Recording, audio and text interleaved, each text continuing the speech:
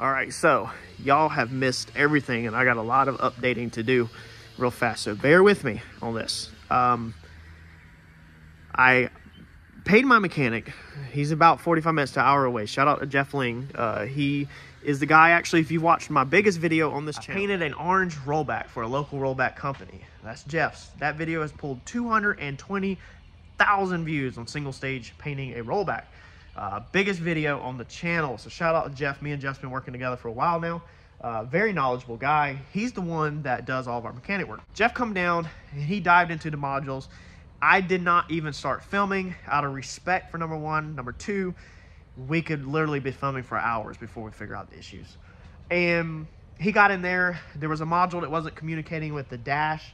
And then the restraint modules had crash data in it. Of course we knew. I mean, we obviously deal with crash data all the time. That's what I do for a living. But one interesting thing that was coming up on his was something was locked out in there. Now, he was curious if that restraint module having a lockout code in there was keeping the truck from firing. So what he did was he said, well, let's just unplug the restraint module and let's clear the codes out after we unplug it.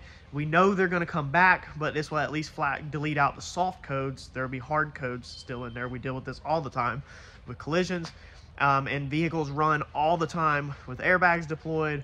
Like, we've never seen a vehicle not run with crash data in the module. Never. I've bought my white F450 before I was doing YouTube, was rolled upside down, airbags deployed, and it still ran. So we tear everything apart. We have to remove the seats out of this thing. I mean, everything. Seats are all out. Center console come up. We unplugged the module because the module is located underneath the center console. And then he's in the scanner working, trying to figure things out. And then all of a sudden, Eddie's like, he's messing with something over here. Jeff goes to turn the key, truck fires up. So Eddie come right here to this guy. It's got a little fuel door on it. And then there is a button inside there. Now, when you Google, do these trucks have inertia switches? The answer is no. Most of the Fords that we deal with don't have inertia switches. It's kind of an older technology, it seems like. A lot of these F-150s that we find, they don't normally have this issue. A lot of these trucks don't have this issue. A lot of these cars don't have these issues no more. When you Google it, Google says they don't have it. One of them forms with a master technician that you can pay to help you out, and then it posts to the public. Somebody had also asked if it had an inertia switch, and a certified master technician said it does not, that the crash data in the module cuts the fuel pump off, which I did not believe. Ends up, long story short, it has an inertia switch right back here. So Eddie pushed the button, truck fired off, runs like a champ. We immediately shut it off though, really quick, and I'm not going to duplicate it for y'all because I already knew that we had a busted oil cooler right here. So this line right here is busted off of that oil cooler, and that's what come out. So we don't want to run it. So what I'm going to do now is we are about to head to the local pick and pull. They have one of these trucks out there all the way from last year, the 7th month of last year. So it's pretty stripped down, but I'm curious if they have that cooler on there and what suspension is left in it that I might be able to grab. All right, lots of cutting and undoing bolts. I'm trying to get this bumper to come off. There we go. Come on, baby. This thing is freaking mangled. There's literally like no bolts in it except for one little bracket. And it's trying to pull the whole truck up on top of that 4x4. It's crazy how mangled that thing is.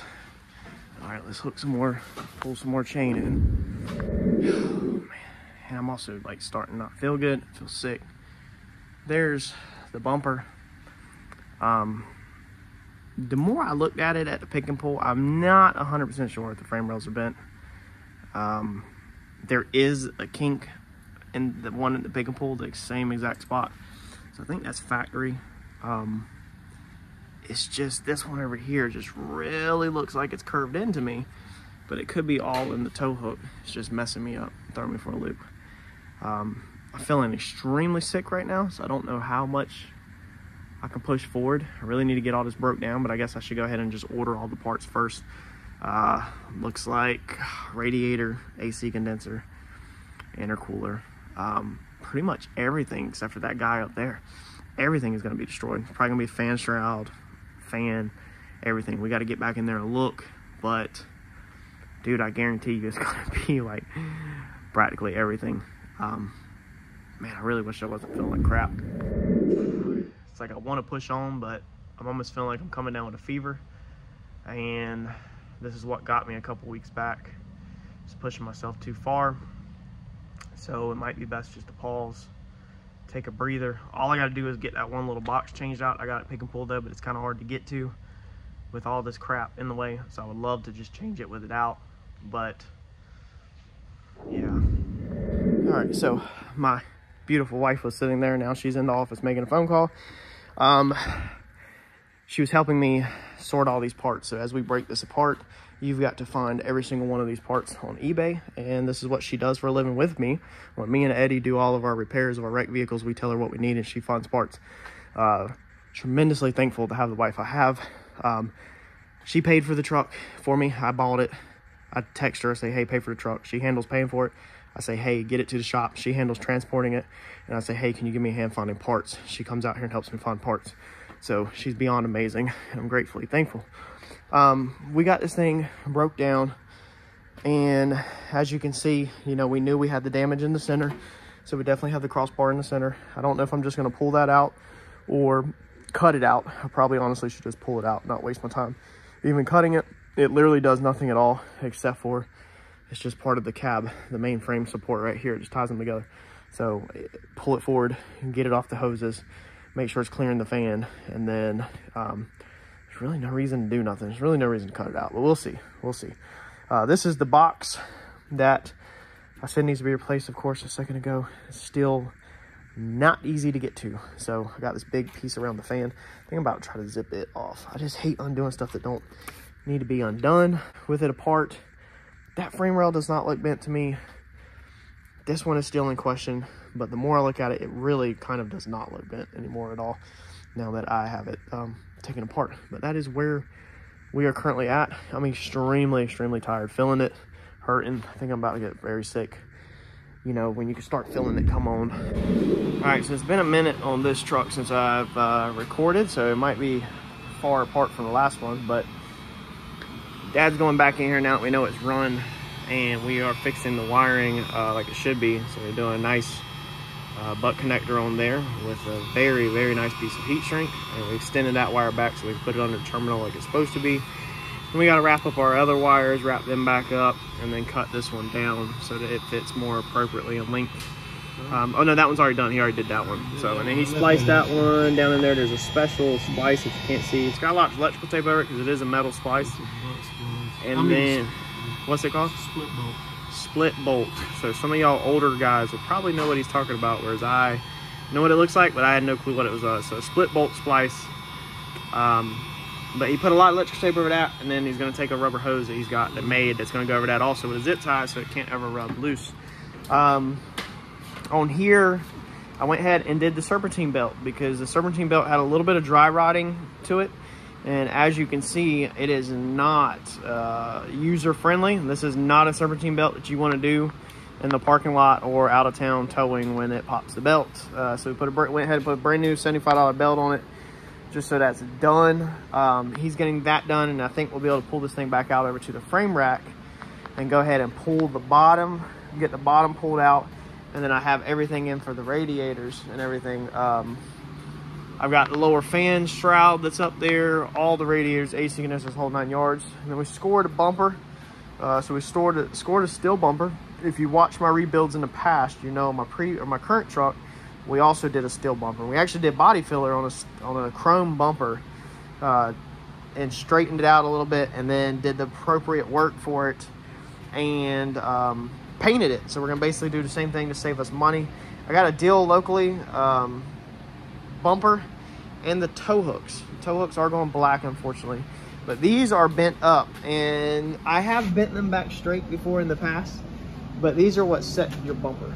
Okay, so if you fight with these things, sometimes it's a pain in the butt. It's basically not worth fighting with these and getting the bumper wrong. We can just switch to black tow hooks. We'll spray paint them. Nobody will even notice that the chrome tow hook's missing probably. We're not putting a platinum grill back on it because the platinum grill is like $2,000. So we'll be putting a painted to match grill on it, more like a lariat look, even though it's a platinum.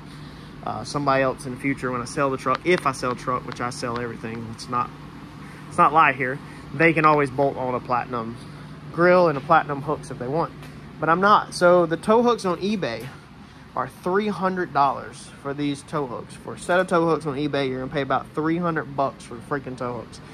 So if you got a set, you might want to list yours on eBay because they're worth big money. However, I scored the deal on the whole front bumper with the tow hooks for 300 bucks. So just the steel, a paintable steel bumper with nothing on it, no brackets, no plastics, no nothing, on eBay is about $219 plus 300 on the hooks. You'd be about 5 something on eBay. 300 for all this. Now we'll of course throw away the plugs for the fog lights. This come off a work truck and we'll put legit fog lights in it. I'll order all that, but it's got all the plastics, all the brackets, everything. It saved me big bucks. Like I said, that $220 bumper on eBay doesn't come with any of the brackets or anything, so you still have to buy all that too. So you'd be talking a lot of money. The difference is the 250 and 350 bumpers don't have the end caps. They don't have the little flares on them like that right there. So these bumpers have holes in them for the flares.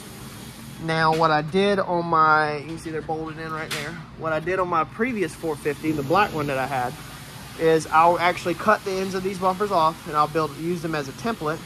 I'll lay it over top of this and I'll drill the holes in this bumper to be able to bolt the flares on. It's just 2 bolts, super simple. Saves you a lot of money versus having to buy a 450 bumper because it's the exact same bumper. It just has 4 more holes in it. So we're gonna finish up the electrical and then get this thing possibly on the frame rack this afternoon. One thing that's nice about these trucks is the wide track option. They turn freaking amazing.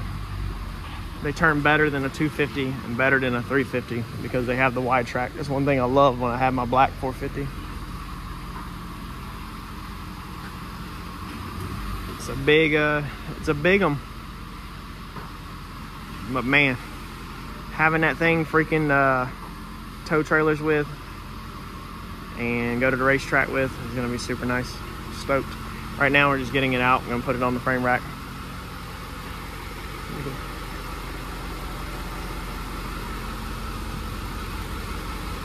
Super sketchy. This frame rack is definitely not intended for anything this big. You can see how far the tires hang over on both sides. I mean, you don't have a freaking inch to spare. This thing's wide. Yeah, I don't remember why the last 450 fit. It could have a different track radius. It was 11. This is 13. Backed it on there, though. True. And the back tires were hanging off all the way to the back, and we had all the arms swung out.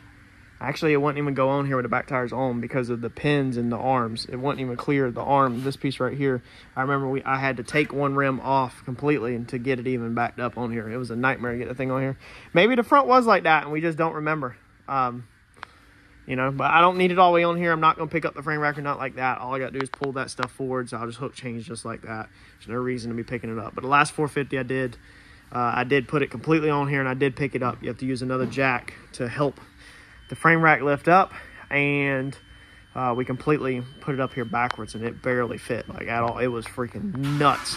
Chained the crap out of it and we pulled it. So that's where we're at, y'all. Watch the video on the forklift. As you see, it's running amazing. I'm gonna get this thing together. I figured I'd just give y'all an update, you know, where we're at, because I kind of left y'all hanging on the last one.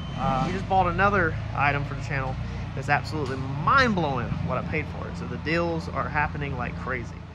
So we're gonna try to make some progress on this truck today. I'm feeling like crap, but I'm here. I'm struggling. Got the ookie dookies with the water.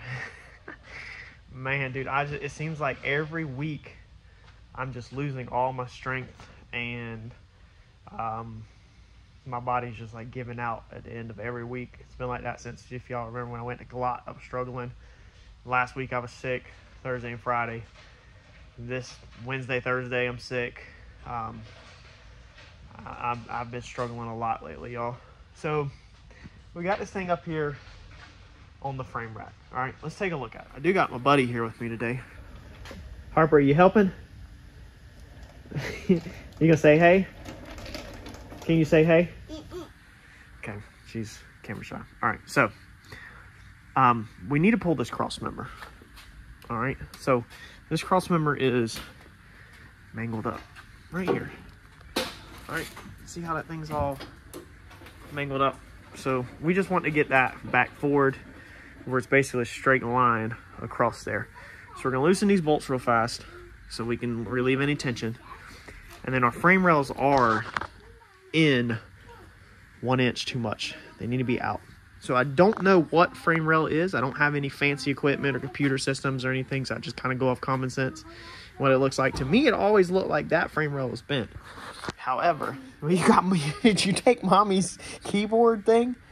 You took her calculator keyboard? Oh my goodness gracious. That goes to mommy's computer. But now that it's right here, I'm seeing that this frame rail right here took a lick. This is my new truck. And why is it all busted? Why is it all busted? Because everything I buy is busted. So that took a lick right there. So now I'm wondering, is that frame rail bent? Why is this your new car? It just is. Wonderful guy. So I don't know. When you're doing this stuff and you don't have fancy computer stuff, you just kind of have to do things to make things fit.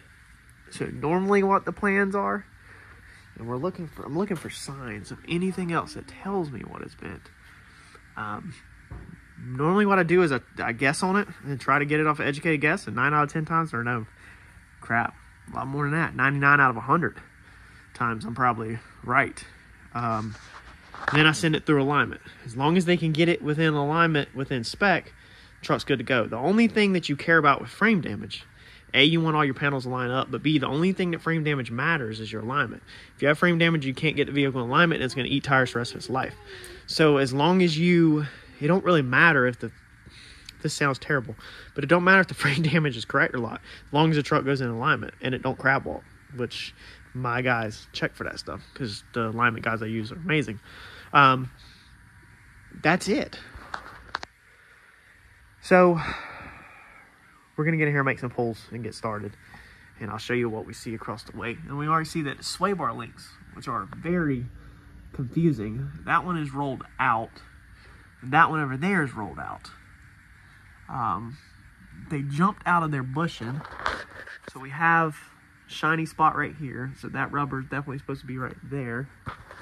Let's see what we got over here. We're just looking for signs of damage.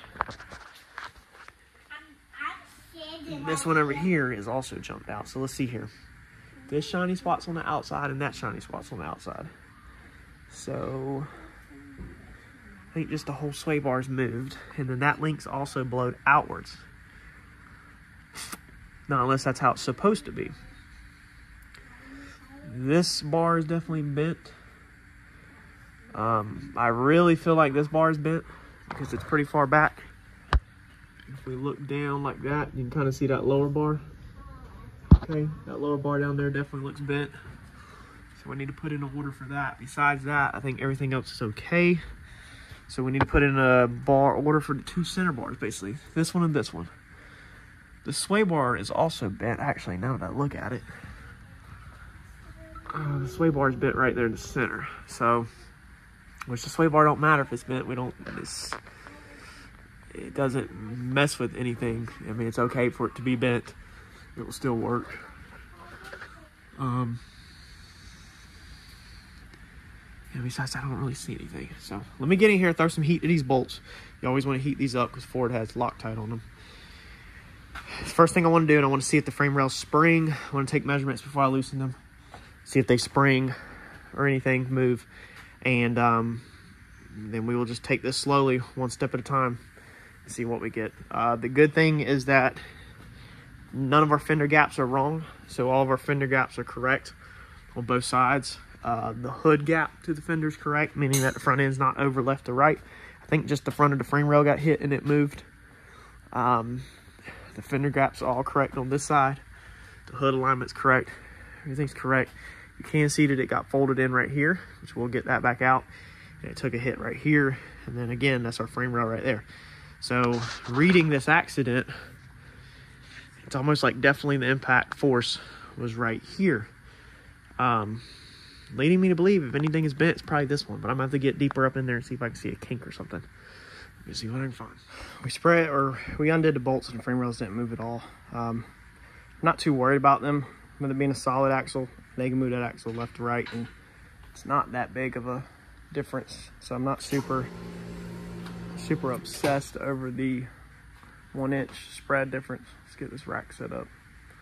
All right, let's see here. Let's get down here where we can safely see what's going on. Now that strap was already broke, and I just tied it back together, so it might break again. I'm hoping it holds.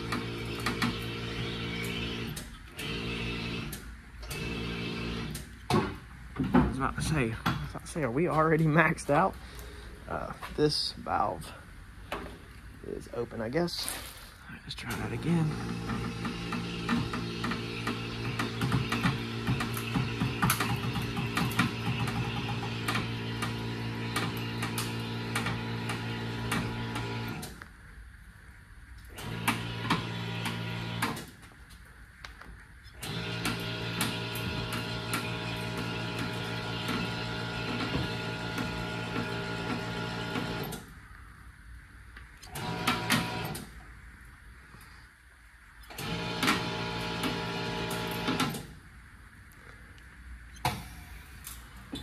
There's some pulling force right there, buddy. All right, let's take a look at what we got. Looking at this thing some more, and when that sway bar bent in the center, okay, if it bends in the center, then of course the sway bar link over there and the sway bar link over here, if my fingernails are sway bar links, then when it bends in the center, it's gonna push the sway bar links out, or the ends out. As it bends right here in the center, it's gonna blow the ends out. So that's gonna be the reason why both are blowed out. I'm just still analyzing piece by piece, trying to figure out what's going on. So one new development, sitting down here looking, we do got a bent rim right there. So we do got a bent front rim. All right, after I feel like I fought for my life last night with this freaking stomach bug, back at it again this morning, trying to hang in there, make a little tiny bit of progress. We fixed this outer fan shroud. Now this fan shroud is anywhere from 150 to 300 and up, depending on where you buy it. If you buy it from the dealer, eBay, used, whatever. So basically this piece right here, this circle piece, okay, this piece right here is not cheap at all. The gas trucks are cheap, the Dodges are cheap, but for some reason this 6.7 Ford diesel, it's not cheap. So mine was broke down here on the bottom. Okay, and so what I did was I panel bonded it, fixed it with panel bond.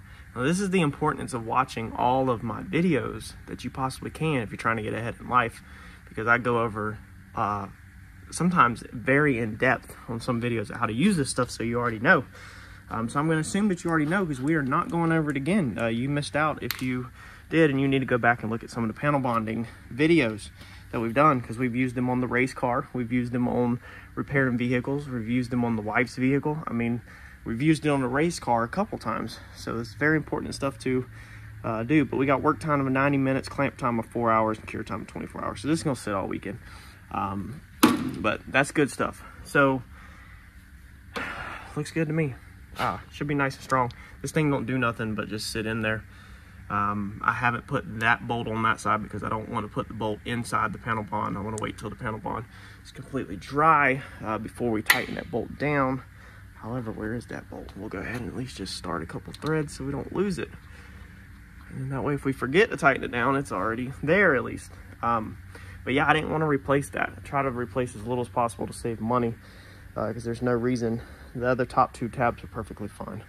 We did have to buy the lower piece and replace that, but we can't put that in today until that fully sets up. Also able to find our little tab still stuck in the rubber piece for the radiator and glue this piece back on. So we'll let this thing sit up over the weekend. Also, it looks like that when it's not broke. It goes right here, and the rubber of the radiator goes on top of it. So that should hold. Panel bond stuff's really strong. I put it on there underneath it and put it around it, so it should hold.